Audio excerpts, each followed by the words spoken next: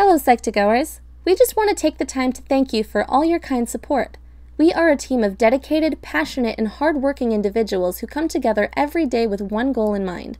We want to make psychology come alive for you. We are self-funded and recently launched our Patreon. If you enjoy the work we do and find it meaningful, please stick around until the end of the video for information on how to get more involved with us and all the cool rewards you can get from us. We hope you enjoy this video. Most of us know something about mental disorders, like OCD or social anxiety.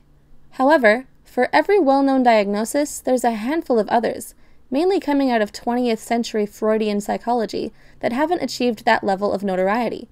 Here's 10 of the most bizarre psychological disorders ever diagnosed by a doctor. 1. Split brain. This is a condition occurring when the corpus callosum, the bundle of nerves connecting the left and right brain, is cut. This can be done intentionally to prevent epileptic seizures, but can also result in complications including problems with physical coordination, information processing, and even split personality. 2. Cotard Syndrome, aka Cotard's Delusion. Discovered by Dr. Jules Cotard in the 1880s, patients with this delusion believe that they have died or ceased to exist, even requesting their own funerals. This usually occurs alongside other disorders such as schizophrenia or depression, and can be treated with medication and electroconvulsive therapy. 3. Fregoli Delusion. Commonly occurring alongside schizophrenia, this is a delusion that one is being haunted by a single person in disguise as several others, such as doctors and family. 4. Stendhal Syndrome.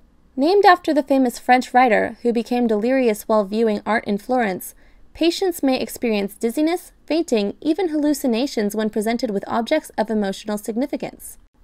5. Dissociative identity disorder. This one you may have heard of as multiple personality disorder, where a person cycles between separate personalities, often entering into a fugue state when they can't remember what happened. 6.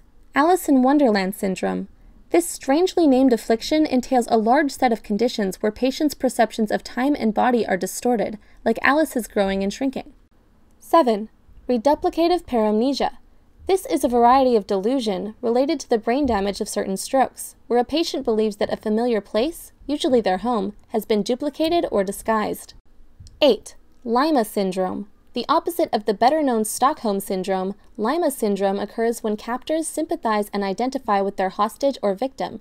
It gets its name from Peruvian psychiatrist Manuel Quirol, whose kidnappers turned to him for psychological advice, and eventually ended up setting him free.